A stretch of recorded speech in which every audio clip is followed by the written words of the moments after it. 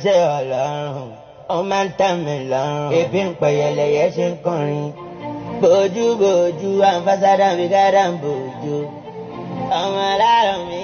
Buju ambassador and bigger than Buju. I'm not be small thing, we trust Portable. Now Portable is always going to give us a banger whenever he has a beef with anyone in the industry. So just a few days ago, after Portable called out Buju, after Buju insulted Davido and Portable called out Buju, today Portable don't want to enter studio and record this banger, record this very, very wonderful song for Buju. And in this song, he said he is bigger and better than Buju. Say Buju no even reach him in any way. I'm not be small thing though. I'm going to leave you guys to watch the rest of the video so they can hear this song that Portable created for Buju under 1 day, under 24 hours after he insulted Davido. Share me your comments in the comment section. Do you guys really think Portable is a close comparison to Buju? Do you think Portable is really better than Buju? Share me your comments in the comment section while I leave you guys to watch the rest of the video. Rate this song on a scale of 1 to 10. Almost Zazu don't come again. Is this one a banger or not?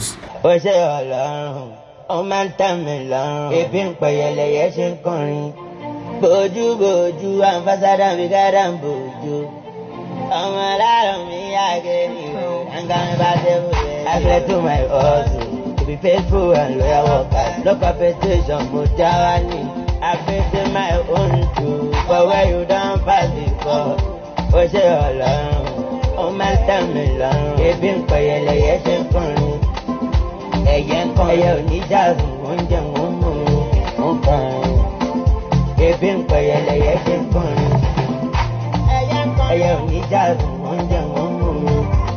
Ìgò bí ìgò sí ìwọ máa fọ ṣáánú èsì o. Ẹ̀rí kò kọ èsì o. Ẹ̀rí kò ní lógo ọmọlógo táyé fún. Èèyàn tó ní wákò. I pledge to my hustle to be faithful and loyal workers, no competition.